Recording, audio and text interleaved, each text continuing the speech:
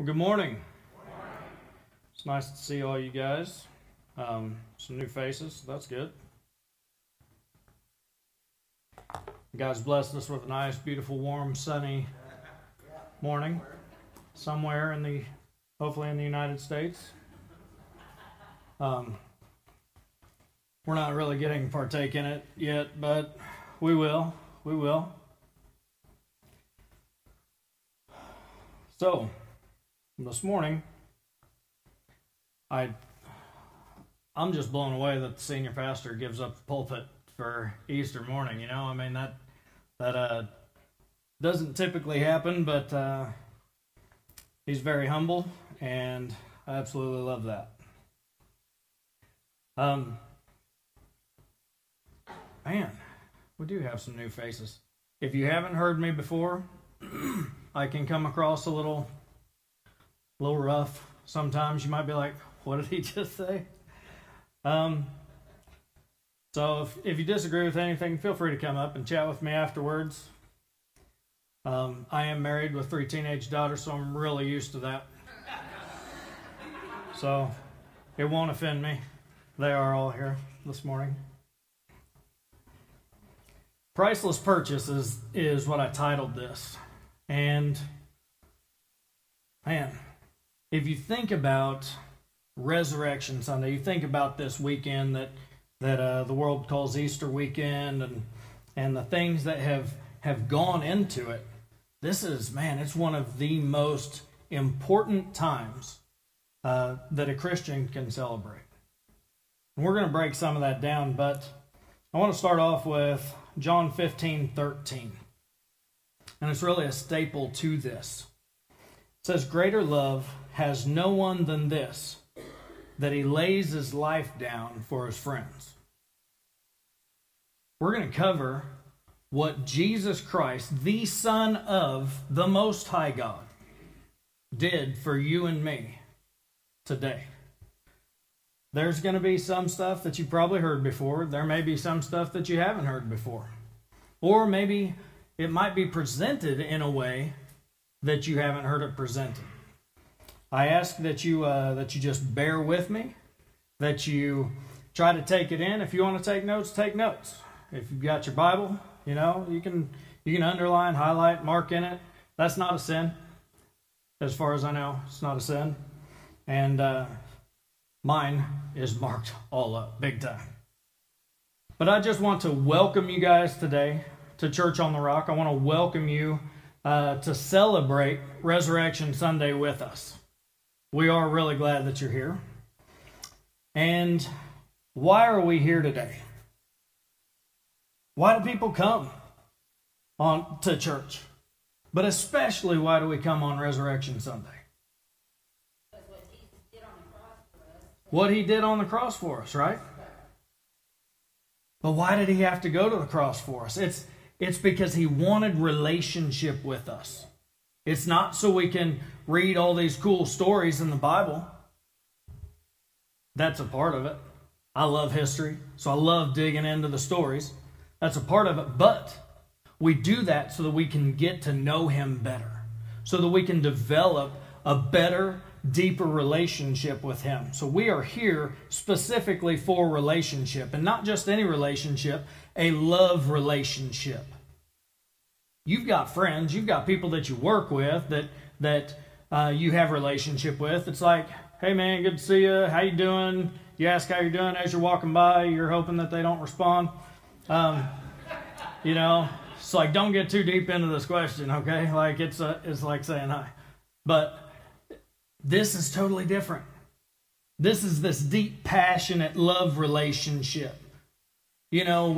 Where you just meet somebody and you're like, oh my gosh, I just can't wait to see them again. I can't wait to be by them and hold their hand. And I'm talking like my beautiful wife sitting here, and it makes me think about her. But God, he created us. He knows you intimately, passionately, wants to be in relationship with you, but it's a two-way relationship. It's not just one way. It's both ways, and he wants you to want him too. So we're going to get into this a little bit. We're going to break that down. So this day represents, in my mind, it kind of represents like the real Valentine's Day.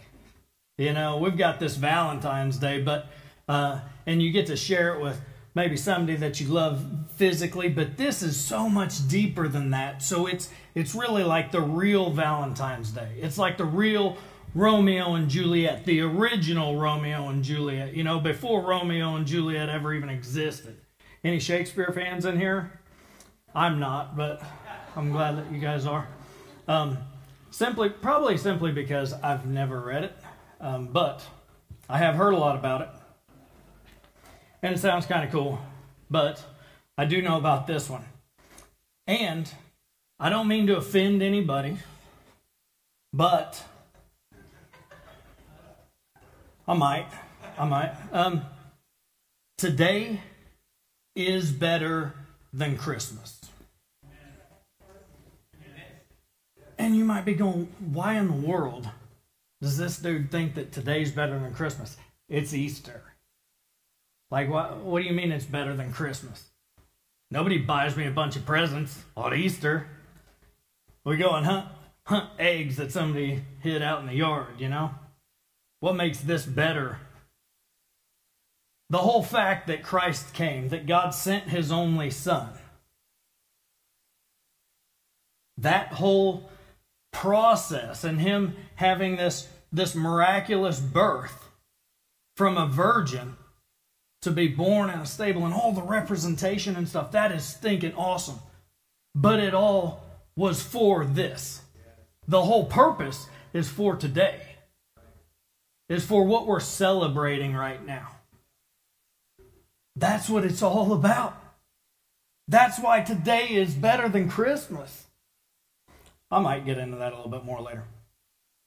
John 3:16 through 21. I'm just going to cover 16 right now. But for God so loved the world that he gave his only begotten Son, that whosoever believes in him will not perish but have everlasting life. We've all heard that. We've heard it a bunch, probably. Most everybody in here has heard that. But the wording of it, I don't know if anybody in here is like me, but wording means a lot to me.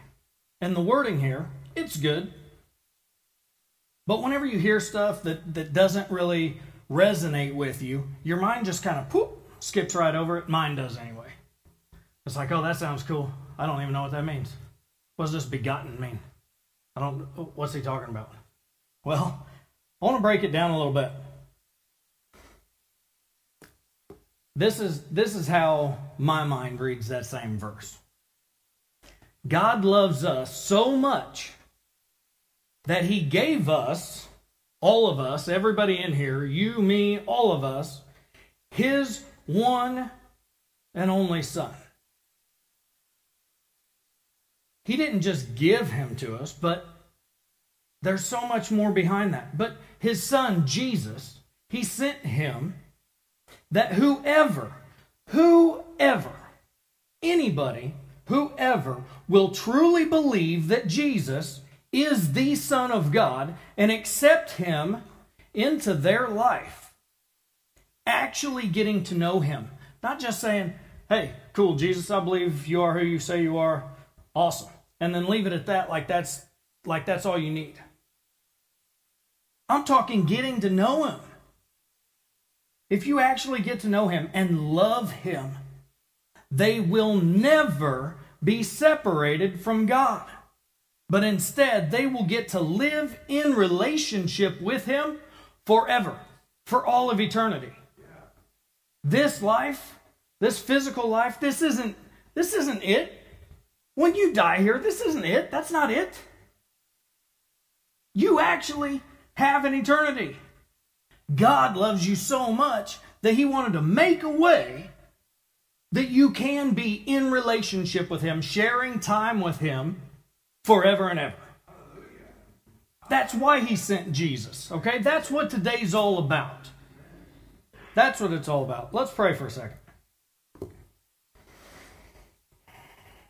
Heavenly Father, thank you for your Holy Spirit. Holy Spirit, I pray that you will open up our eyes, our minds, our hearts, our souls, our spirits today to be able to receive from you what you have for us today. Don't let us leave here unchanged, God. Don't let us leave here without a deeper, more intimate relationship with you, Father. Amen. All right, here's the key. Here's the key. John 3:17 through 21 says, "For God did not send his Son into the world to condemn the world, but to save the world through him." Does that go against maybe some thoughts that you've ever had? Maybe Satan has been trying to pump into your mind that the only reason Jesus came was to condemn you. You're not any good. You're just a sinner. We're all sinners, saved by grace. But this says that God did not send Jesus here to condemn us, but to save the world through him. That's the whole point. That's the whole point. If we move on to verse 18, it says, "Whoever believes in him is not condemned, but whoever does not believe stands condemned already, because they've not believed in the name of God's one and only Son." This is the verdict, John goes on. This is the verdict. Light has come into the world. Jesus has come into the world, but people love the darkness instead of the light. They love doing whatever they feel like doing. They love doing the things that just pleases their flesh, and they reject having a relationship with him. It says, because their deeds were evil. Their deeds were evil, so they rejected him. It says, everyone who does evil hates the light and will not come into the light for fear that their deeds will be exposed. Have you ever been there? I've been there. You don't have to raise your hand.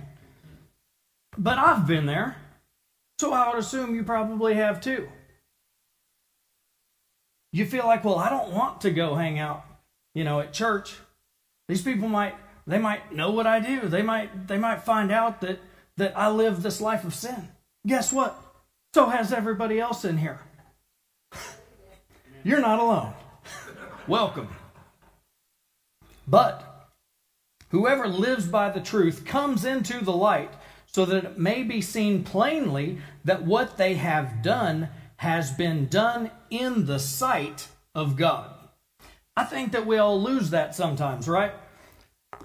We all are like, well, I can do this over here. Nobody's going to know. Well, wrong. God knows. Everything that you do is in the sight of God. Everything. It doesn't matter if you're in your house alone, in the dark, in the basement, in the attic. I don't care. It doesn't matter where you are. It doesn't matter. If you're in a strip club or out on the street, it doesn't matter. God sees you. He sees you, even if nobody else does.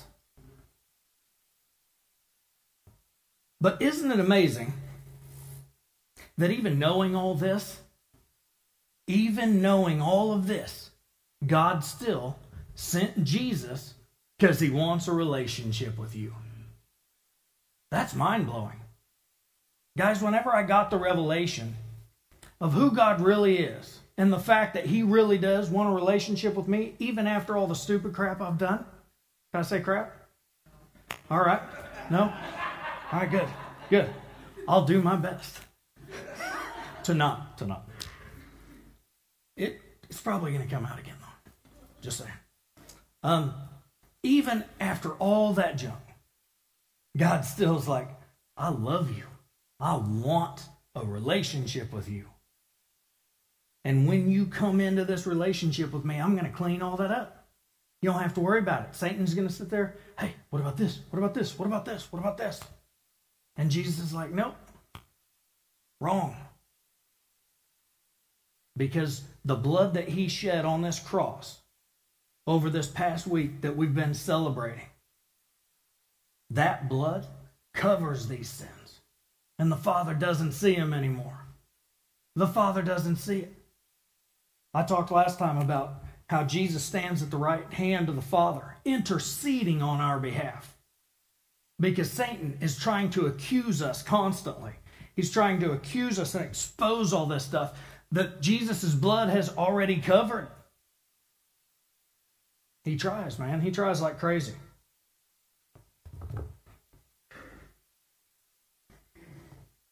So, better than Christmas, man. It is better than Christmas. Lonnie asked me this morning, Lonnie, are you in here? Doesn't look like it. He's probably out there. I told him I was going to cover it. He's like, man, I just love today. But I'm wondering, is it better than Christmas or not? I'm like, I can't believe you're asking me that question. I literally have that in my notes. I said, but yes, it is better than Christmas. It's absolutely better than Christmas. What's so good about Good Friday? I heard this question not too long ago. What's so good about Good Friday?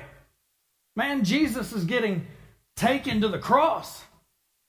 Jesus is getting handed over by one of his own 12 disciples. Gets sold out, man. Have you ever had a friend that's like, turns their back on you? Says something that maybe you said to them in confidence? Then they go run their mouth behind your back? Or you thought somebody was your friend, but then they come out, turns out they're really not. They just want to be with you because of your money, or you're funny, or you have a cool car or something. That's never been like that for me, but that's what Jesus was going through. That's what he's going through. One of his friends that he's poured his time, his heart, his soul into says, nah. You know what? Your life is worth 30 pieces of silver to me. Turns Jesus over. That's done nothing but good for him for 30 pieces of silver. It was only enough to buy a field. Wow. Mind-blowing. But why is it so good? If it weren't for what he did, we wouldn't be able to have this relationship with him. Only the priests could go into the holiest of holies in the temple. That's where the Ark of the Covenant was. Only the priests could go in there that were perfectly clean, like they had gone through all the ritualistic cleansing and the sacrifices and all this stuff. They were the only ones that could really get in there real close to God. One time the Ark was the Ark of the Covenant. These guys are carrying it. It starts to, it was on a cart, but it's getting ready to fall off. This dude puts his hand out to hold it up, and the dude died instantly. The power of God came out of it and killed him because he wasn't supposed to touch it. And where that thing was housed was behind this curtain that was thicker than this iPad is. Really tall, all the way down. When Jesus died, it says that curtain, that veil that they called it, was ripped from top to bottom. Not bottom to top. From top to bottom, it was ripped. So that all of us can now have this relationship. It's an amazing visual depiction. But he did that so that we could have this relationship with him. Guys, if that wouldn't have happened, life would be so much more different. It would be so much different. It would not be the good life. People are like, did Jesus really die the way that history tells us, the way that the Bible tells us? I did a bunch of study on this. And there is a ton of really amazing, awesome stuff out there. But to be crucified, you see these pictures, like these crucifixes of somebody up on, Jesus up on this cross. And we're like numb to it because we've seen it forever. We've seen it all our lives. We're like, oh yeah. He came off that cross. I don't know if you guys knew that. He's not still on that cross. He came off that cross, but it's brutal, man. It's super brutal. Literally, spikes driven through his arms, through his wrist right here. They purposefully put it through the joints so that it wouldn't, like whenever he's trying to pull himself up, it wouldn't rip through the flesh there. They had to learn that somehow. Let's go ahead and move it down here. I think that might work out better. They nailed through his feet. Can you imagine? Have you ever stepped on a nail? Just stepping on one. It's like what just happened? Ah, you know, and then you got to pull it out or somebody else does. Man, that stinks. But somebody purposefully put his feet there and drove spikes through them to hold him there. And that's what he had to push himself up on just to get enough air to breathe. He really did die like this, guys. History proves it. Not just the Bible. People are like, well, the Bible, maybe the Bible's wrong. Maybe the Bible this. No, there are so many recorded records through history specifically talking about Jesus, specifically showing that he truly did get crucified. When he was whipped with the cat o' nine tails, it wrapped around him, and they pulled it out. It had bone and glass and shards on it, and it shredded his whole body. Shredded it, like his guts were hanging out. That's gross, man. But they whipped him with it 39 times. That's a lot. He really did die that way, though. Like he honestly did. I don't want to focus so much on the crucifixion. It's extremely important that we know and we understand that someone suffered this much because they love us. It's very, very, very important that we understand that. However, Jesus endured that. He endured that pain, that torture, that torment, and was brutally murdered because he wanted to be in relationship with us. We've got to understand that the reason that he went and did that, the word says that he was silent like a lamb being led to the slaughter. He could have not gone through it. He could have summoned legions of angels to fight for him. He could have spoken. You know, whenever the people are coming up to take him from the garden to go, whenever they asked, "Are you Jesus?" He says, "I am." And they, just him saying "I am," literally knocked them all down. That's powerful. I mean, I'd go around, I am. But that's why I'm not God, I guess. I'm God. You know, my kids wanted to get goats. They wanted to get these screaming goats. And I'm like, why on earth would we do that? And they're like, well, because we want to get fainting goats too. So when the screaming goats go, ah, the other ones go, ah. I'm like, that's a good stinging idea. We should probably do that. But isn't it funny? Doesn't God have a sense of humor? I didn't create screaming goats. I didn't create fainting goats. The God that we're serving, he created both of them for our humor, apparently, I think. I think it's awesome. So, the whole purpose of him suffering like this, you know, by the next time we go over to Paul's house for a small group, he's going to have a screaming goat and a fainting goat, I bet. But it's probably going to be because of Stephanie. The reason that he went through all this is for this relationship with us, right? But what's a relationship without free will? People in prison probably have a relationship with the guards. But is that a relationship? Is that a two-way relationship? No. Somebody's still in prison. And they don't get to get out just because they want to. A relationship is when both parties want to be there. When both parties love one another. When both parties care about each other. That's a relationship. People are like, well, man, I wish I didn't have free will. I wish I didn't sin all the time. That's me. I say people. That's me. I'm like, man, you know, God, if you didn't give me free will, I wouldn't have to deal with all this crap. Stuff. Told you. But that's not a relationship. If I told my wife, you're not going anywhere. You're going to stay in there and you're going to cook and you're going to clean and you're going to... She's looking at me like... I'd get stabbed, or shot, probably. I mean, I would definitely get hit with something. I don't get hit very often. But that's not a relationship, man. It's not. People are like, why? If there's a loving God that loves us so much, why are there murderers?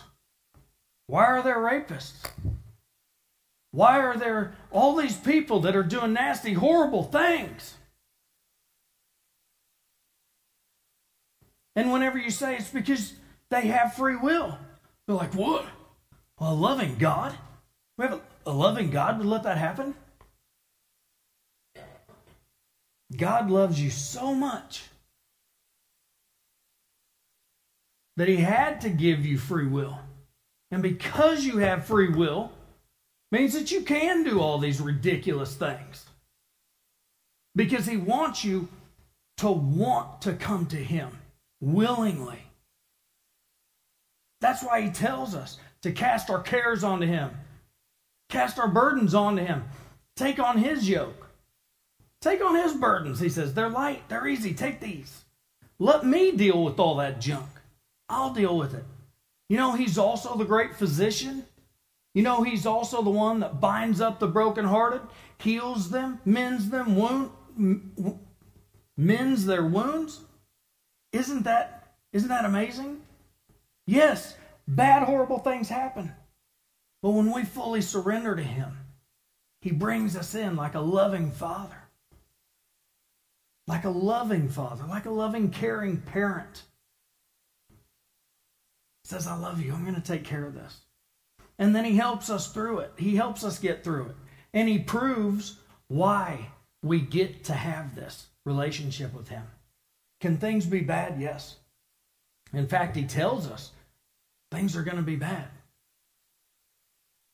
Most of His disciples, all but one, were martyred. They were killed because they loved Him.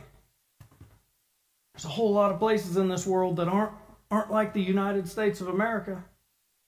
People are getting tortured and murdered every day because they love Jesus. That's it. I've said it before and I'll say it again. This is not a relationship for the faint of heart. You've got to choose. But are you willing to suffer a little bit for this amazing gift that lasts forever? Or would you rather have just this little bit of comfort and reject Him and not have comfort forever? Be separated from Him forever. There's a big difference, guys. Big difference. The Word says that we're here today and gone tomorrow.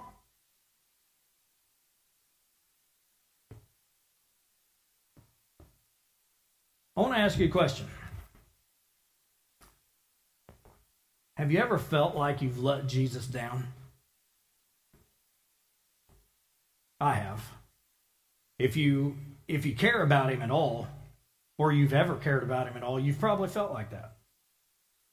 You've probably thought, man, I just put Jesus back on the cross. Guys, you can't put Jesus back on the cross. If he had to die again because we sin and because we let Him down, He'd be on that cross all the time just because of me alone. Think about everybody in the whole wide world and all the sin that goes on in this world. Once is enough. That one time covers all of our sins.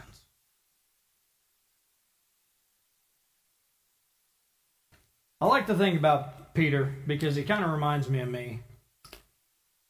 If you guys know anything about Peter, he's hard-headed and learns slow.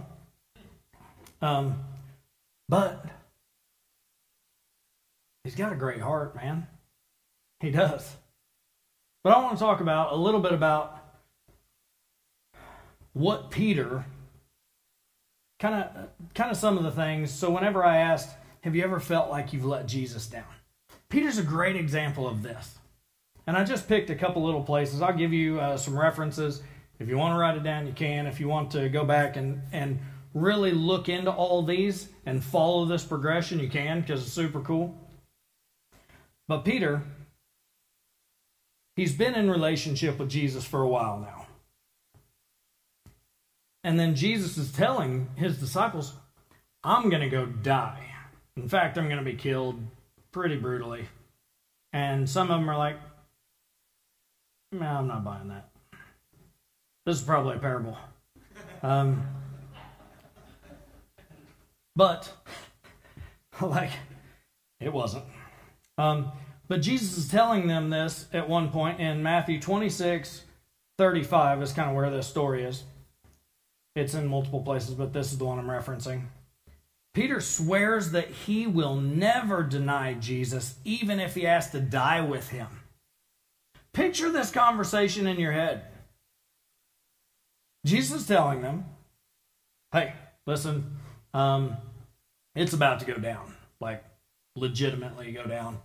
And he says, all of you, you're all going to go away. All of you are going to deny me. And Peter's like, not me, dude.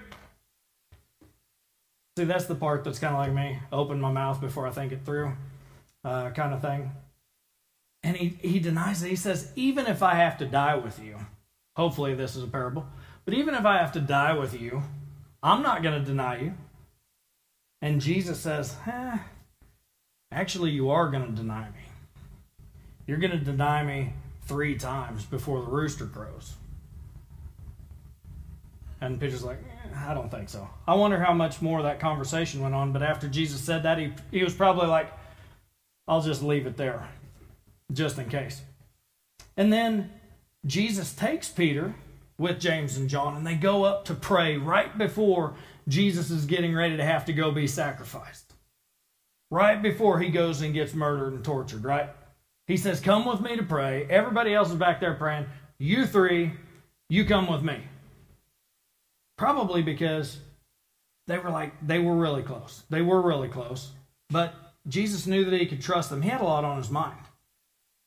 A friend of mine said, do you think Jesus knew what was going to happen? I'm like, yes. Of course he did, because he told Peter he was going to be denying him. He told him he had to be raised up. He knew what was coming. So he goes to the garden to pray. He's under all this stress, this pressure.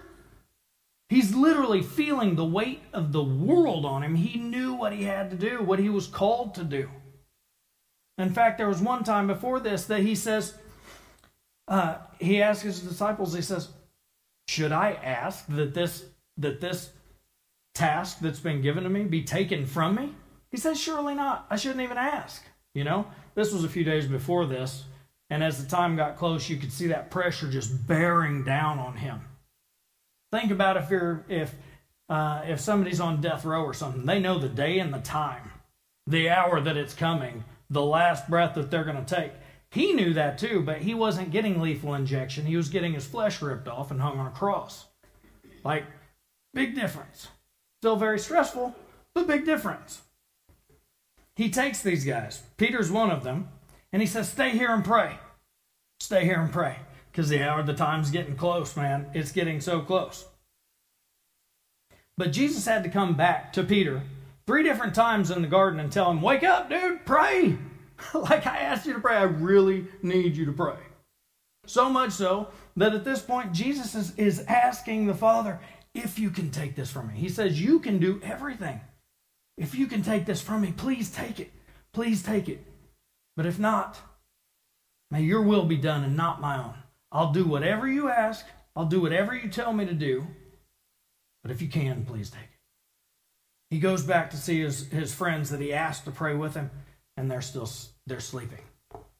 All 3 times. He says, can't you stay awake and pray? But their flesh was weak. I've had that weak flesh before. I look at them, it's easy to judge Peter and these 3 disciples, but it's the middle of the night, and who doesn't love sleep, you know? Like, they were tired. They just walked. They just had a great meal, and they walked all the way to the garden, and it was late, so they went to sleep. But then Peter, another time, like after everybody gets there and they're getting ready to take Jesus, Jesus had told him to take a sword just in case, you know. Like he takes a sword and Peter's like, oh, that's why I brought the sword. They're all coming to get Jesus and Peter's like, oh, chops this dude's ear off because he's a bad aim and he missed his forehead.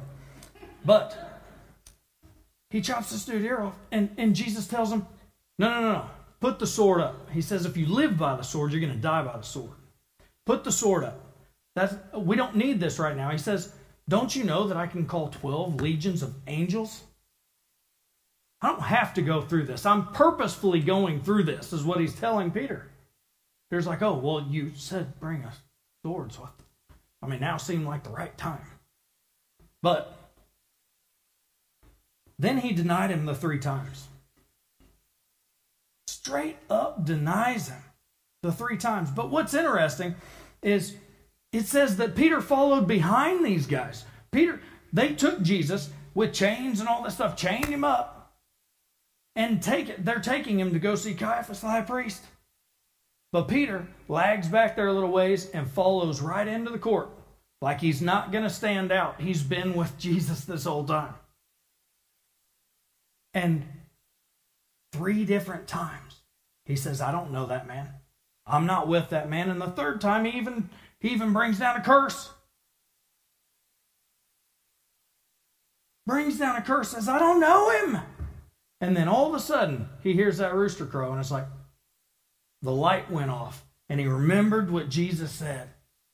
You will deny me 3 times before morning. When he says, I will not deny, I will die with you. Well, when you get to the place where that's a really good chance, and this is Peter. The dude literally just chopped the guy's ear off. Jesus did put it back on, but he just chopped the dude's ear off. Like he was dedicated. We can't say Peter wasn't dedicated. He absolutely was. But then, think about his heart. Think about his heart whenever he denied him. It's rough, man. In Matthew 26:75, it says he runs off. Well, this is my phrasing. He ran off to go feel sorry for himself, essentially. That's what it does. It says that he went away weeping sorrowfully, if you want to know what it actually says. So as soon as that rooster crows, it was like, ugh. I've felt that. I've felt like that so many times. But then instead of going to do the things that God taught him to do, remember whenever Jesus calls Peter, he says, come with me. I'm going to make you a fisher of men. I'm going to teach you how to go bring in people. He didn't go do that. That's why I said he went away feeling sorry for himself, crying. Because he didn't go back and start doing what God had called him to do. What God had purposefully selected for his life. He went back and went fishing. What he was doing beforehand. Think about that. When the enemy gets to you, when Satan gets to you and he convicts you, remember how I said that God didn't send Jesus to convict the world, but to set him free? But when the enemy comes in and Satan convicts you and you're like, oh, well, I'm clearly not good enough. I'm not even going to try. I'm not even going to try.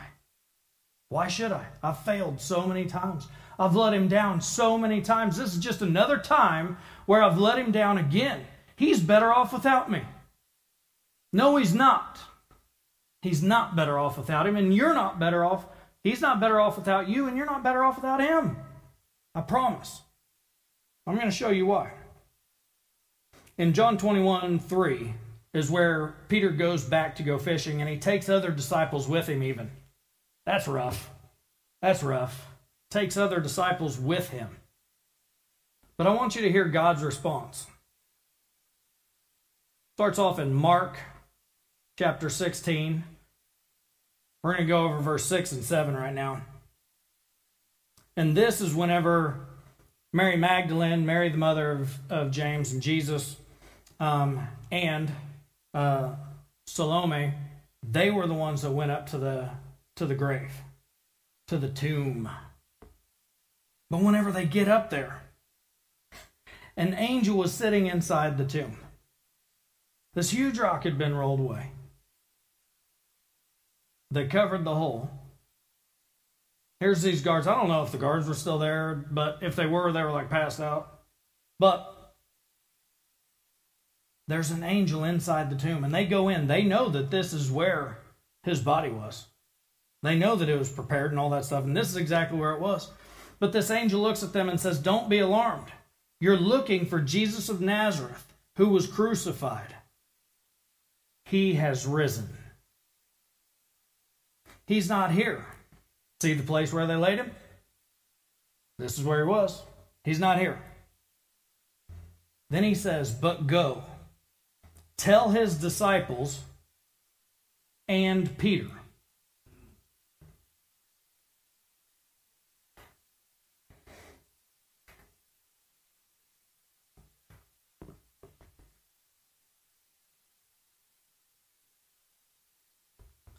Tell his disciples and Peter.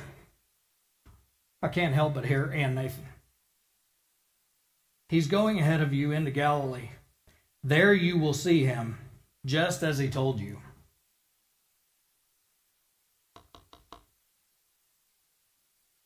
God sent an angel to tell them. He's not here. He did what he said he was going to do. He's alive. Go tell the disciples. Tell Peter. Specifically tell Peter, because he's going to need you to tell him. He's going to need you to tell him.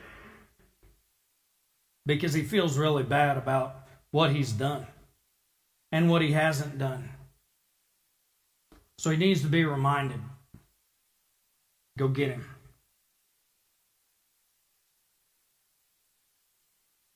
You'll find how Jesus restores Peter in John chapter 21, verse 9 is where basically it starts.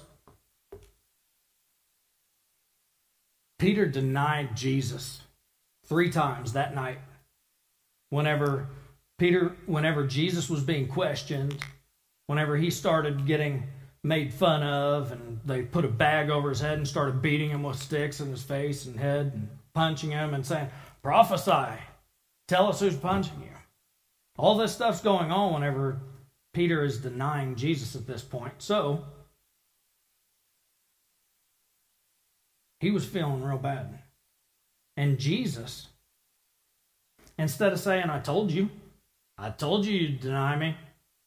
Now you're just going to be a fisher the rest of your life. Get on the boat, boy. You earned this. You chose this. I told you what to do and you didn't do it. Now you're going to pay for the rest of your life. That's not what Jesus said. In fact, he comes up where they are while they're fishing for fish. Not ministering to anyone, not sharing the gospel, not talking to anybody about Jesus. They're out on the water so they don't get crucified themselves. And Jesus shows up on the shore. It says that Jesus had this fire going and he was cooking fish already. Isn't that cool about Jesus? He's like, fish. I don't know what he did. I don't see him out there casting, like a pole or anything. But he already had fish. They were on the fire. And these guys are out fishing all night long. And they're professional fishermen and they didn't catch anything. Imagine that. It's like, no, I'm going to go back to what I'm good at. Well, you're not good at it anyway.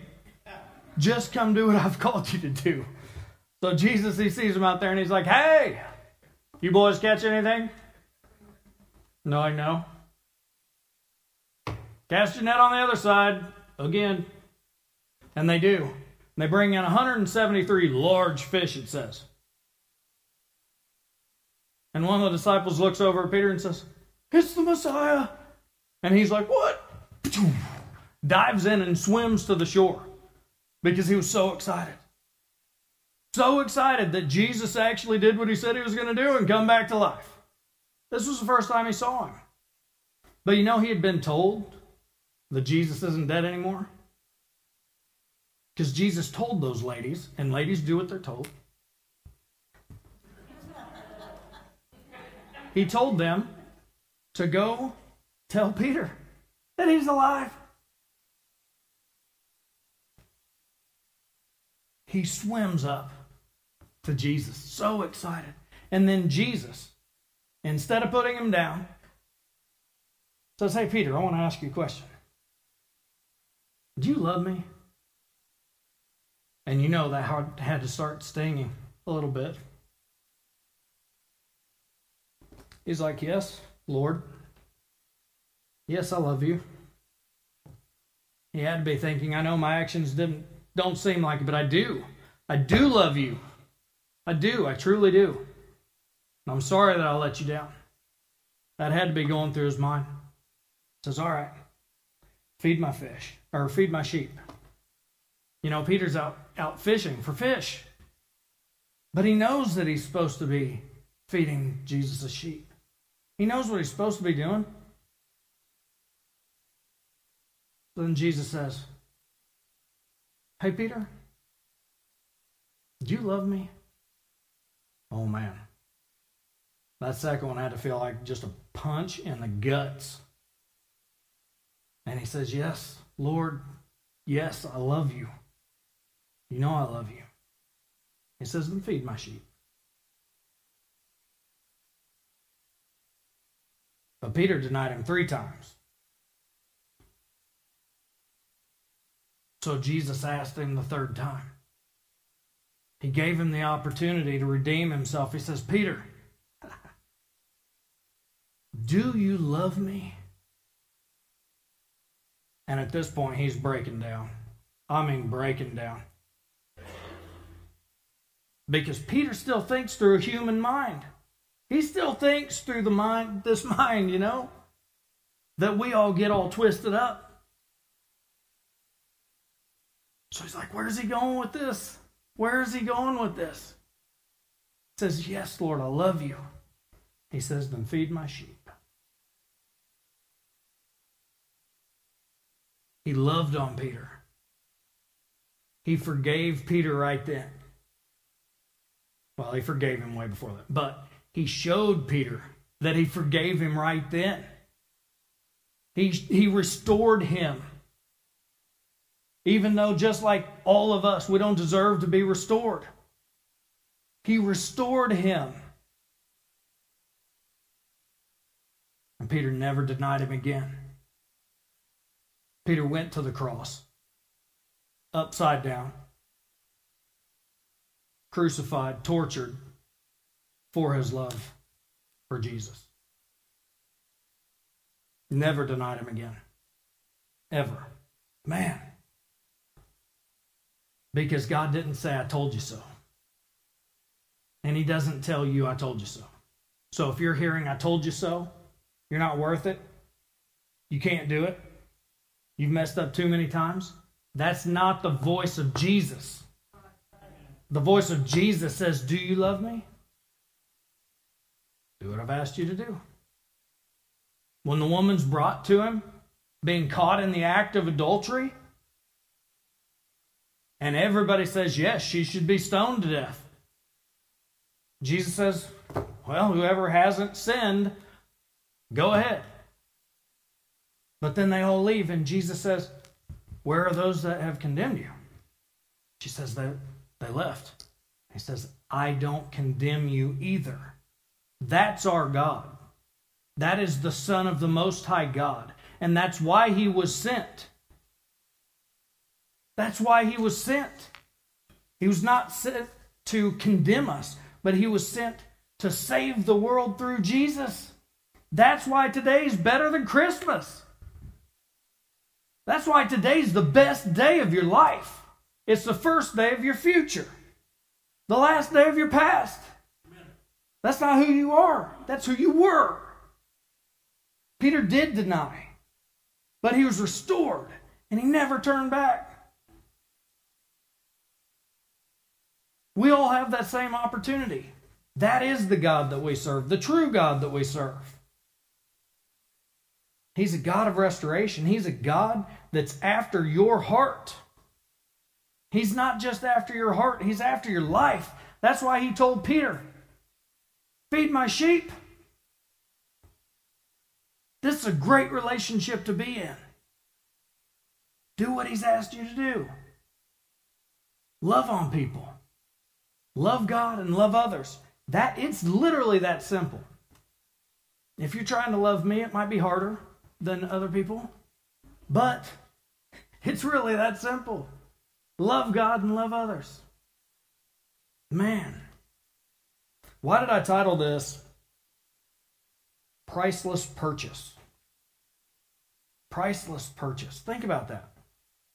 The term priceless means that something is so precious that its value cannot be determined.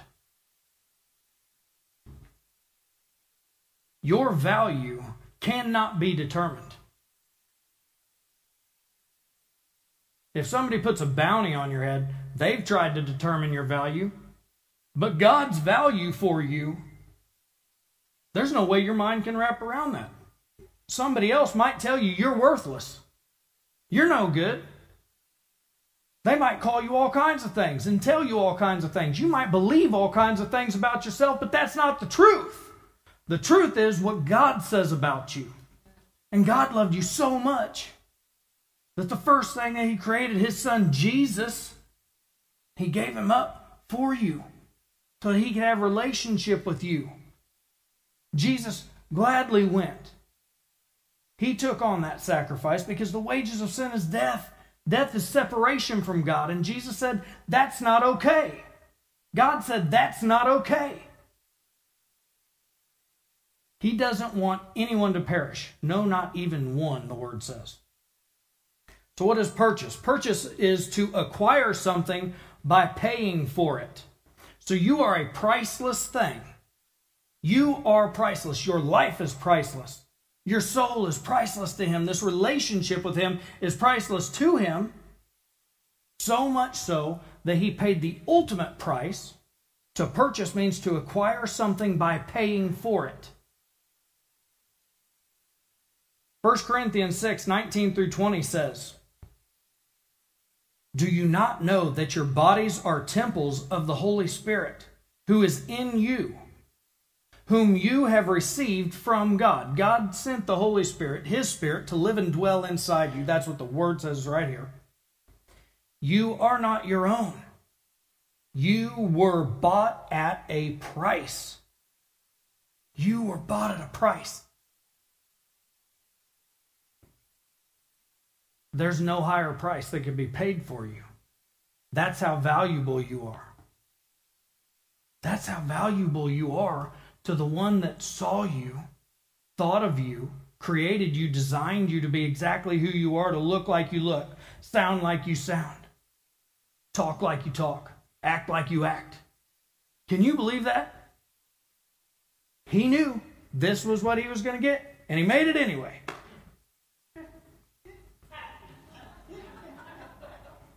It's priceless to Him. When you look in the mirror, if you don't like what you see, ask God to show you yourself through His eyes, because He loves what He sees. Loves it more than your mind can even wrap around. If you don't like what you see, guys, ask Him to change your thought process. Ask Him to change your thought process and see what happens. Find out how valuable you truly are.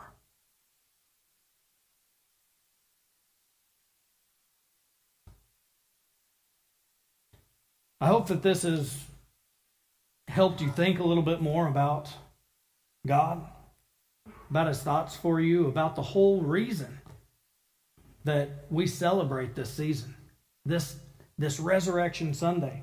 Jesus wasn't just killed. He did come to life. He truly is alive today. Literally today, He's alive. This is an awesome day. Even though the weather stinks, in my opinion. I think people in Scotland would probably love it. What do you think, Mike? It's just another day for them. But this is the day that the Lord has made. We should rejoice and be glad in it. We got to wake up and take a breath today. A lot of people didn't. All right. Listen, if anybody wants prayer for anything, wants to talk about anything, then we're going to be up here for you. If we're praying for people, let's take them over kind of under the speakers so that we can still hear. So we'll meet you over in these corners. It's going to be a little dark. We're going to play a little bit more worship music. And you can stay and worship with us if you want. You don't have to. But if you'd like to talk and all that stuff, just do it out in the foyer. If you have kids and you get home and you're like, did I forget something? They might still be here. So don't forget your children on the way out. But we love you guys. You've always got a place here. And we hope to see you again. So let me pray for you real quick. Heavenly Father, thank you, Lord, that you've paid this sacrifice. You've paid this ultimate price, God, so that we can have this relationship with you. Help us to not just squander it away. Help us to not reject you, God. Give us the willpower and the desire to go after you with everything we are, God.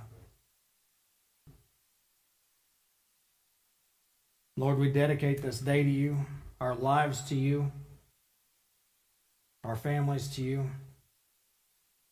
We love you, God, and thank you. Thank you for what you've done for us. Help us to represent you well in everything that we do, God. In Jesus' name we pray. Amen.